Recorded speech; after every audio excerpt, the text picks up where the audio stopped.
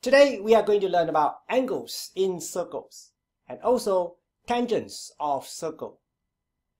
Just a very quick revision.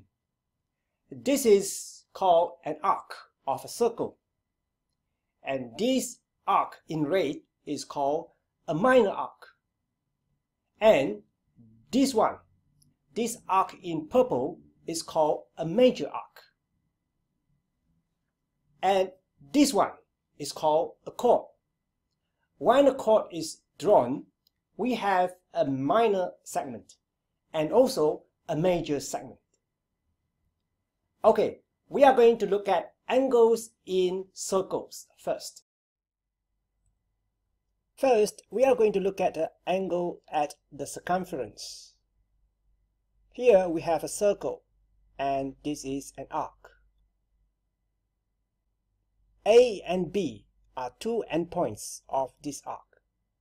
Now, if we draw a line from endpoint A up and touch the circumference, and then back to endpoint B, we have an angle at the circumference. In maths, this is how we describe this angle. The angle subtended by arc AB at the circumference. Now, if we draw a line from endpoint A up and touch the center of the circle, and then back to endpoint B, we have an angle at the center. And this is how we name this angle: the angle subtended by arc AB at the center. Now let's look at this angle E at the circumference subtended by arc AB. If we draw a line that starts from A and touches the circumference at F and then back to B, we find the angle at E and the angle at F are the same in size.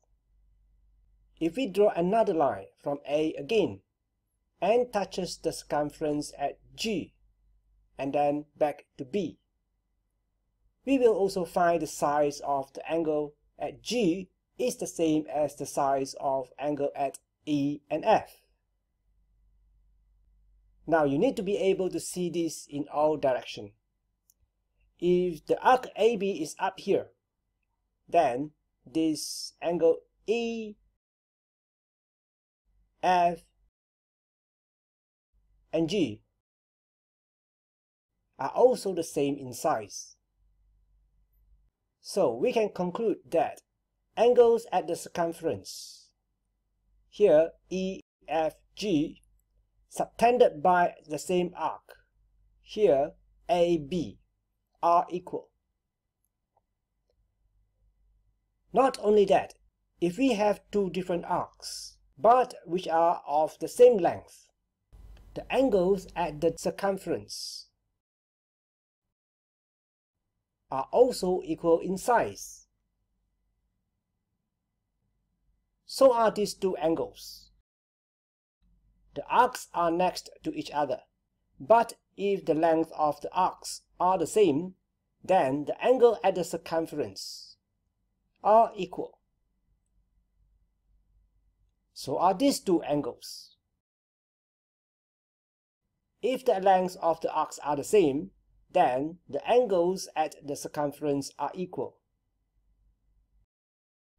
Or these two angles. If the length of the arcs are the same, then the angles at the circumference are equal.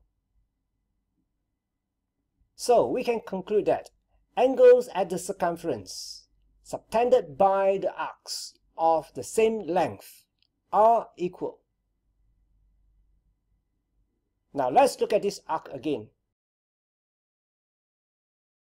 When the length of this arc increases, the size of the angle at the circumference also increases. When the length of the arc becomes double, the size of the angle at the circumference also gets double. So, the size of the angle at the circumference subtended by an arc is proportional to the length of the arc.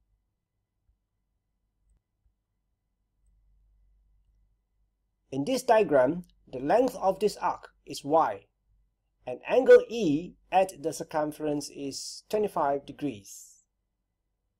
If we have another arc that is 1.5y, 1.5 times longer, then angle F at the circumference is 25 times 1.5, which is 37.5 degrees.